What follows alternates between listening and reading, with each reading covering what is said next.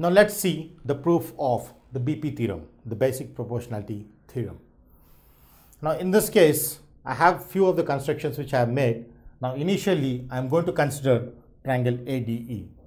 So in triangle ADE, what do I observe? Now in this triangle ADE, I want to find area of this triangle ADE. So area of triangle ADE is nothing but half into base into height. Therefore, for this triangle, if I take the base as AD, then the height is EF. Therefore, area of triangle being half into base into height will give me half times. If the base is considered as AD, then the perpendicular height EF will be its respective height. Therefore, half times base, which is AD, and the height, which is EF, is what I get for area of triangle ADE, is what I get in its comparison. Similarly, I take the triangle BDE. So when I take the triangle BDE, let's see what its area is. So in triangle BDE, if I wanted to find area of triangle BDE, is again with the formula half into base into height.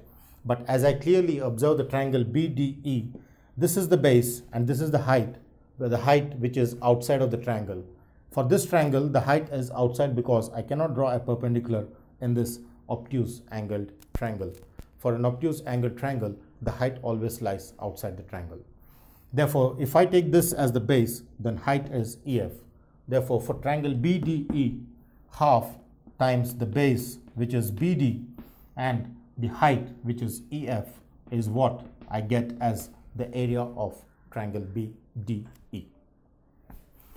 Similarly, for these two triangles, if I wanted to find the ratio of area of triangle this by this, let's see what exactly I get.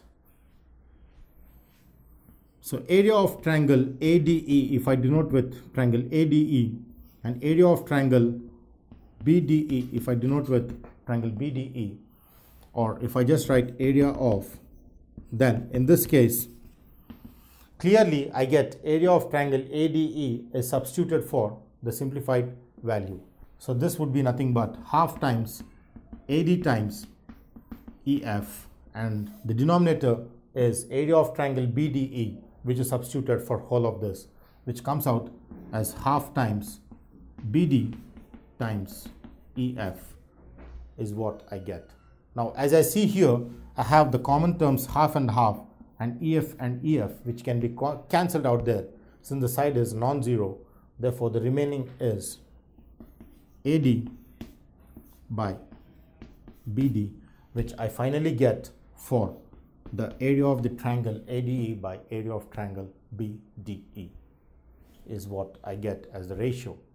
Similarly, I would like to consider the triangle ADE and this triangle and see what I get in the similar manner. So in the second case, I consider this triangle and this triangle with the height as DG instead of EF.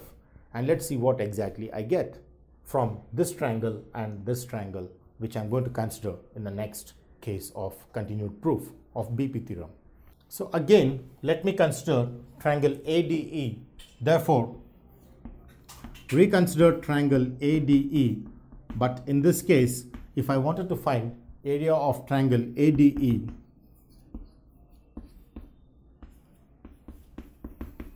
then it is nothing but half into base into height. But in this case of the second case, I take the base as EE and the height as DG. So when the base becomes EE, its height will not be EF, but it will be DG. So the height changes according to the base of the triangle. So in this case, if I take area of triangle ADE, then this is half into base into height, which comes out to be half times base, which is AE, and the height, which is DG. So that this is the area of triangle ADE. Similarly, if I take the triangle DCE, is the triangle which I considered, which was the previous triangle BDE. So in triangle DCE, I want to find area of triangle DCE. Now in this triangle DCE, my base, if I take as EC, then its height is respectively DG. Therefore, in this triangle, if I consider the base EC, then immediately its respective height is DG, which is outside of the triangle, because that triangle is also an obtuse angled triangle. So its height lies outside the triangle. Now in this case, I got the two cases, then I consider area of the first triangle which I have obtained here divided by area of triangle, the second triangle, that is DCE, which I get by substituting each of the cases. For example, here my area of triangle ADE, which is half times AE times DG, by area of triangle DCE, which is half times EC times DG, which on substitution reduces to the right hand side. Now similarly, I can see here the half and the DG gets cancelled, so that it reduces to AE by EC. I take this as equation 2. So I got two of the equations. One is equation 1, which I obtained in the previous case, and this is equation 2. Now from this, let's see how the common ratios are same. So assuming that if the left hand sides of equation 1 and 2 are equal, then indirectly I can say the right hand sides are equal by transitive property. When the left hand sides are equally, the right hand sides will be equal, is what I conclude with. Therefore, let's show if the left hand side of the ratio of area of triangles here is equal to that as obtained in equation 1. Now as I clearly see here with the two triangles, let's see for their equal areas through some mathematical properties. Now let's consider the first triangle in the numerator, which is ADE. So as I clearly see that a triangle is equal to itself in its area, so every object is equal to itself in the law of nature.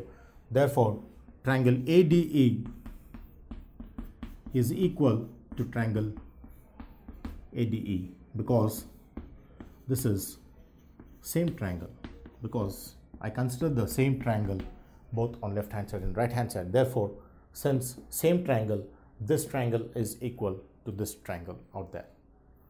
Now similarly, let me consider these two triangles BDE and CDE.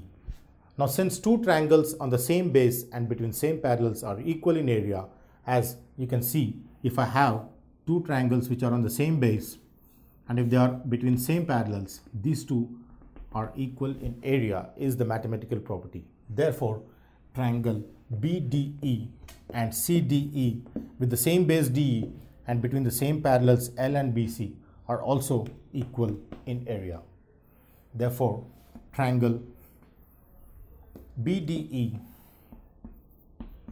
So therefore, as I see the two triangles, triangle BDE, as I see here, is equal to triangle CDE because of the most important mathematical property, which says that triangles on the same base and between same parallels are exactly equal in area.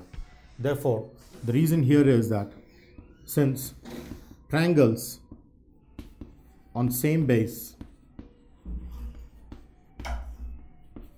and between same parallels are equal in area,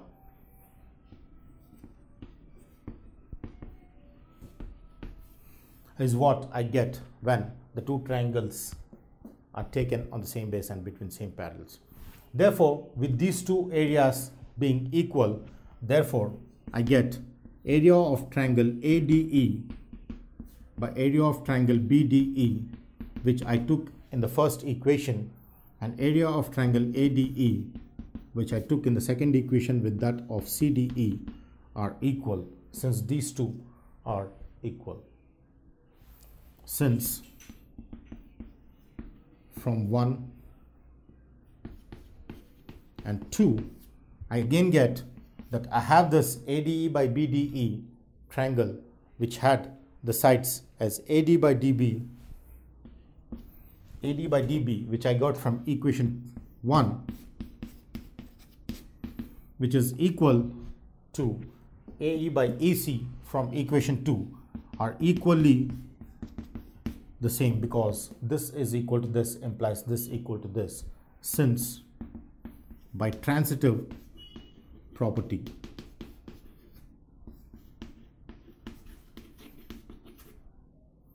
of equation 1 and 2 is what proves the basic proportionality theorem, because when one side is parallel to the one of the line drawn parallel to the third side will divide the other two sides in the same ratio. Hence, the basic proportionality theorem is proved, or the Thales theorem is proved for a triangle ABC, with one of its side being parallel to the line L, divides the other two sides in the same ratio by P theorem.